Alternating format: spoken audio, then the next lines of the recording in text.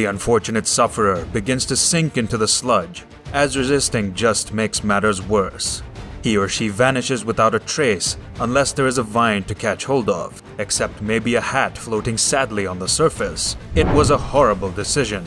Quicksand was perhaps the most dangerous peril faced by silver screen explorers, following by rotting rope bridges and enormous clams that could submerge a diver. Given how frequently quicksand fatalities and near deaths occur in cinema, you'd think we'd hear quicksand quicksand catastrophes in real life. However, an internet search for quicksand deaths yields few results. Is quicksand as hazardous as it appears? Can quicksand really kill you? In this video, we will be looking at the nature of quicksand, as well as whether or not it can suck you into oblivion. So stay tuned, and let's dive right into it. Well, not the quicksand, obviously, but the video. So, can quicksand really kill you? Yes, it can, but not in the way you might think.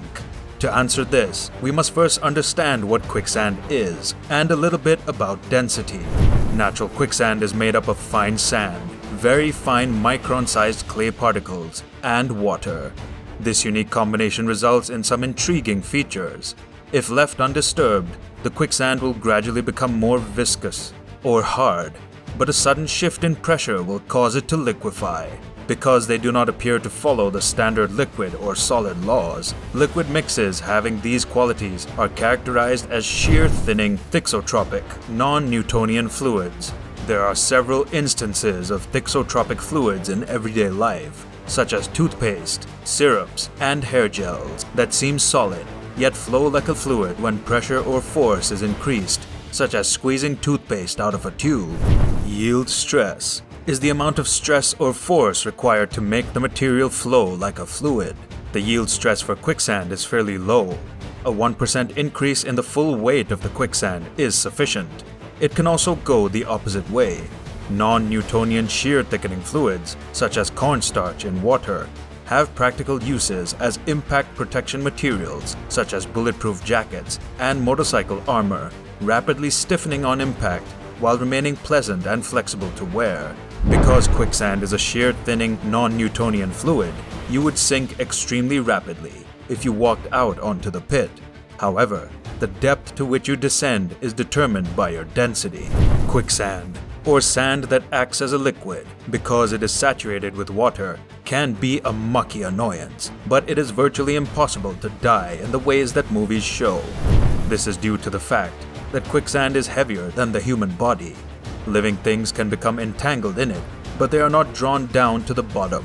Instead, they float on top. Our legs are rather thick, so they may descend, but the torso contains the lungs and is therefore buoyant enough to keep us from sinking. Any consumer of popular culture will be familiar with tales of quicksand eating people and animals whole, whether in movies or on TV. But the physics and reality behind the illusion don't always stack up. In reality, tests have shown that being entirely buried in quicksand is impossible, since people are less thick than quicksand and would only drop to their chests before beginning to float. The potential of quicksand to catch and retain unwary victims is what makes it dangerous. Quicksand arises when fine materials such as clay, sand, silt, or other grainy soil absorbs water from a subsurface source. These traps are frequently seen around the outskirts or edges of natural water supplies. The sand on top may look solid, but when pressed by a footstep, it will merge with the sand just underneath it, generating a thick sludge. The viscosity of the grainy mixture grows as whatever is caught in the quicksand resists, making it exceedingly difficult to escape, especially if the prisoner is panicked and growing weary. Exposure or drowning in neighboring increasing waves is the actual murderer of quicksand victims. So, how can you survive if you ever find yourself in this tricky situation? If you become caught in quicksand, the best thing to do is lean back so that your weight is dispersed over a larger area. Moving will not drown you. Slow back and forth motions, in fact, can allow water to enter the hole surrounding a trapped limb, lessening the quicksand's grip. However, escape will take some time, According to physicists, the force necessary to retrieve your foot from quicksand at a pace of 1 centimeter per second is about the same as the force required to lift a medium-sized automobile. A person stuck in quicksand may more likely be overwhelmed and drowned by an approaching tide than the quicksand itself, as quicksand is common in tidal areas, but even these sorts of catastrophes are rare. So, where does dying fit in if you don't suffocate? Exhaustion. If you exert too much effort in attempting to escape, you may exhaust yourself and perish as a result of both weariness, fear, and exposure. This does not only apply to humans, as any animal that is caught and attempts to flee in a panic may die from exhaustion, from attempting to flee, or may face a simple attack from predators who perceive an easy meal. Now, if you're carrying a substantial amount of heavy goods, your lungs may not be buoyant enough to elevate you, causing the rest of your body to sink as well. However, you should be aware that while it is possible to die of asphyxiation in this manner, the same reasoning applies to ordinary water, so you are no more likely to drown under quicksand than you are underwater. The true difficulty and risk come from getting out after you're trapped, because it may be fairly tough, depending on the sort of materials and chemistry of the quicksand.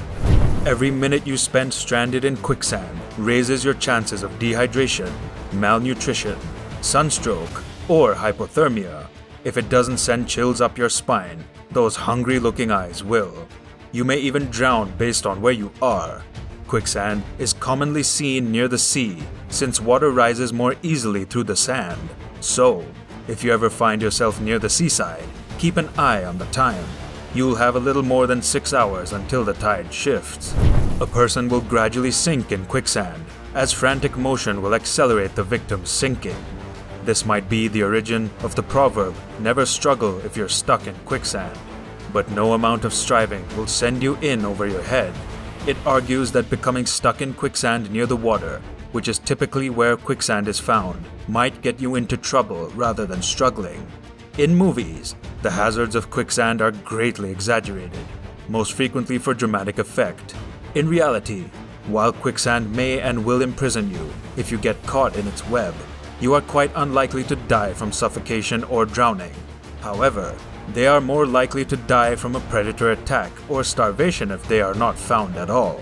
So, while quicksand doesn't pose a quick threat as its name suggests, you should be more cautious about escaping than sinking, as its form of assault is a war of attrition against your stamina and vitality. Dry quicksand, on the other hand, is loose sand that gives easily to gravity or pressure when its bulk density is decreased by blowing air through it. It behaves similarly to typical quicksand, except it lacks water and does not work on the same premise. A granular substance is something like dry quicksand.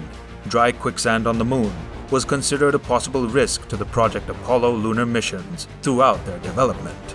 However, the successful landings of the unmanned Surveyor probe a few years ago and their findings of a solid, rocky surface ruled out this option. The huge plates at the ends of the Apollo lunar module's legs were intended to mitigate this risk, but the astronauts didn't experience dry quicksand.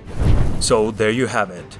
While it is true that some people are inventive enough to discover various methods to risk themselves in a vast pool of water, mud, and sand, the laws of physics will prohibit you from ever entirely sinking in. However, there are several additional ways to get hurt when attempting to escape a pit, so it's better not to tempt fate.